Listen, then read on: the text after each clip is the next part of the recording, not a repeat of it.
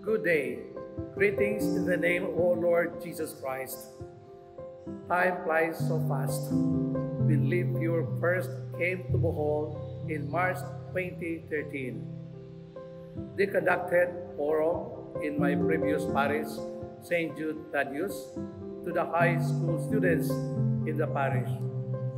It was a joy to see young people enjoy the talks and help reduce the cases of teenage pregnancy.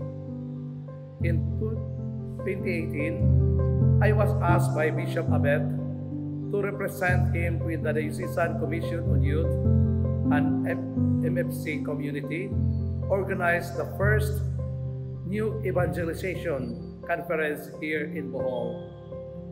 Thank God, during the event, we were able to gather 2 bishops, more than 20 priests, and more than 4,000 youths in one venue to listen to talks, sharers, and worship the Lord, and most of all, learn from it and enjoy.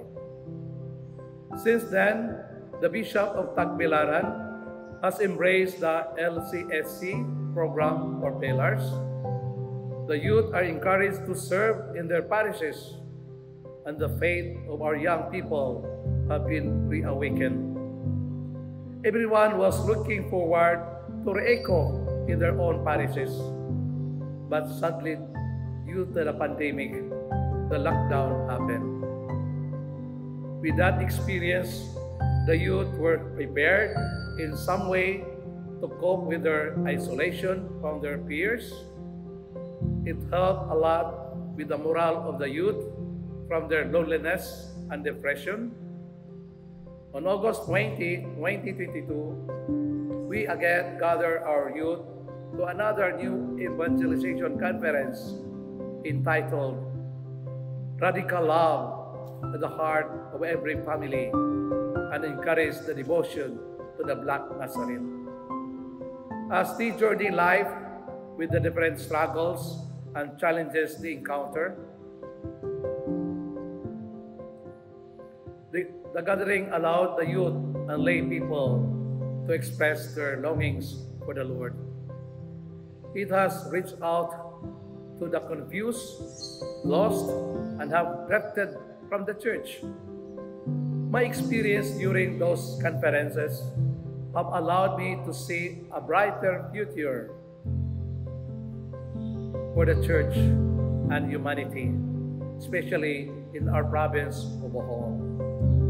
With the influx of tourism coming to the province, instant gratification, and the morality of the youth are beginning to be affected. With the LCSC, we plan to implement the programs in our schools and parishes. May this program continue to inspire more lay workers to become missionaries. By virtue of our baptism, to bring Catholics back to Christ. May I invite my fellow ministers of the Church to obey His call to go forth from our own comfort zone in order to reach all the peripheries in need of the light of the Gospel. Evangelization number 20. No country, not even the most powerful, can endure if it deprives its own children of this essential good. Respect for the dignity and worth of every person, integrity and responsibility, as well as understanding, compassion, and solidarity towards others. Survive only if they are passed on in families, in schools, and through communication media. Let us then adopt the Live Christ, Share Christ movement in our parishes, schools, and communities. Ad Maiorem Dei Gloriam.